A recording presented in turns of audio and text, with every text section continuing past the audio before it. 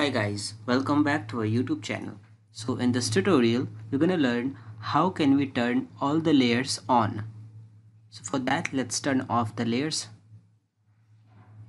Just click on this option and select the layers which you want to turn off. After turning off the layers, you can use the shortcut lay on, L-A-Y-O-N, then press enter and all the layers will be turned on. Similarly, you can click on this option and all the layers will be turned on. That's all for today guys. Thank you. If you really like the content, then please like the video and click subscribe to see more videos like this. And don't forget to share this video with others. You can find the link to complete basics to advanced Excel tutorial in the description below, or you can visit mahagurus.com to see lots of other software courses. Thank you.